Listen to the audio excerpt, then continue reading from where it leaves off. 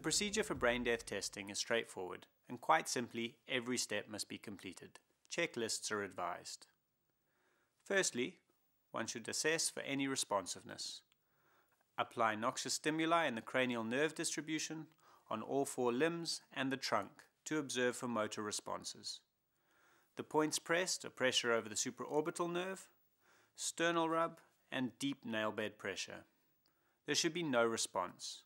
This equates to a Glasgow Coma score of 3 or 2T. Any motor response within the cranial nerve distribution, on the face, or with the limbs precludes the determination of brain death. This includes seizure activity. Spinal reflexes can be present in a brain-dead patient.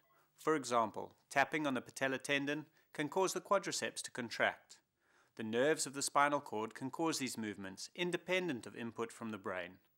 These movements are rare, never purposeful, and can be highly distressing. If there is no evidence of responsiveness, one moves on to brainstem testing. The brainstem is the most essential part of our brain to living. It comprises the medulla oblongata, the pons, and the midbrain. The nerve connections of the motor and sensory systems of the brain pass through the brainstem to the rest of the body, and it houses the respiratory center and the cranial nerves, numbers 3 to 12. If just one reflex is present, then the patient is not brain dead. This is why they must all be tested, and one begins with the simpler tests first.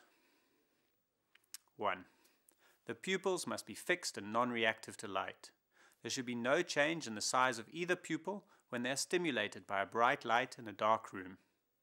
Direct trauma to the eyes and high doses of adrenergic agents or atropine can be possible confounding causes of dilated pupils. Cataract or iris surgery is not a contraindication to testing. If there is no pupillary constriction response, proceed to the next brain death test. If the pupillary light reflex is observed, stop clinical testing, as this precludes the determination of brain death. 2. There must be no corneal reflex. The cornea of each eye is touched with a piece of cotton gauze. Care must be taken as the cornea can be easily damaged. If there is no motor or vegetative response observed, proceed with the next brain death test. Blinking or withdrawal is a motor response, and tearing is a vegetative response. If the corneal reflex is seen, stop clinical testing, as this precludes a determination of brain death. 3. There must be no gag reflex. Stimulate the posterior pharyngeal wall on both sides. If there is no gag response, proceed with brain death tests. If a gag response is observed, again, stop clinical testing, as this precludes determination of brain death. Number 4. There must be no cough reflex.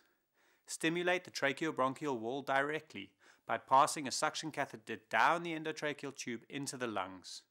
If no cough is seen, proceed with the next test. This is one of the last reflexes to disappear. If cough response is seen, then again, stop clinical testing, as this precludes determination of brain death.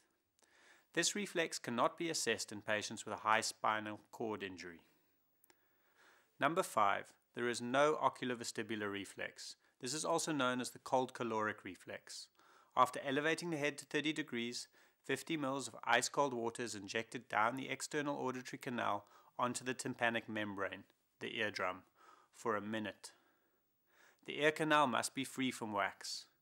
The eyelids are kept open throughout this test, and if no ocular movements are seen on either side during irrigation, one can proceed with the next brain death test.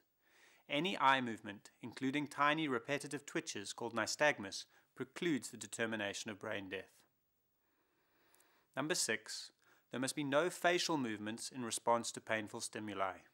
This was tested when we were assessing for responsiveness, but it bears repeating, as it tests cranial nerve 5, the trigeminal nerve, which comes directly from the brainstem and supplies sensation to the face, and cranial nerve 7, the facial nerve, which also comes straight from the brainstem and controls the motor function of the facial muscles.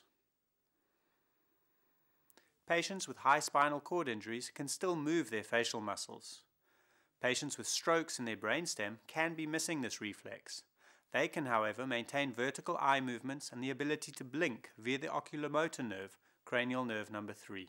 They would also retain pupillary responses to light, as this is controlled via the optic nerve, cranial nerve number 2. The final test used to confirm someone brain dead is the apnea test. Before the test begins, an arterial blood gas is performed to determine the oxygen, carbon dioxide and pH levels in the blood are within normal limits. The patient is then ventilated with 100% oxygen for at least 5 minutes in order to saturate the body with oxygen and prevent hypoxemia during the test. The patient is then disconnected from the ventilator and observed continuously for any spontaneous respirations. Oxygen is still supplied to the patient either via a T-piece at 15 liters per minute or via a suction catheter placed in the ET tube at 6 liters per minute. It is difficult to use the spontaneous breathing modes on a ventilator to perform the apnea test, as they alarm when the patient does not trigger the ventilator, and backup safety modes come into effect to resume mechanically controlled ventilatory support. Typically, after a period of 10 minutes, another blood gas is drawn. It can be taken earlier if the patient becomes unstable, which would require reinstituting ventilatory support. If the carbon dioxide level in the blood has risen to above 6.6 kilopascals or 50 millimeters of mercury and no respirations have been seen, the patient can be declared brain dead. The time of the final blood gas is legally the time of death. It is the time when all brainstem tests were completed. So to recap, to confirm brain death clinically after all preconditions are met, there must be no response to noxious stimuli, there must be no pupillary reflex, no corneal reflex, no gag reflex, no cough reflex, no eye response to ice-cold water instilled onto the eardrum, and no evidence of any breathing effort in the setting of a high carbon dioxide level in the blood. Only then can we certify the patient brain dead.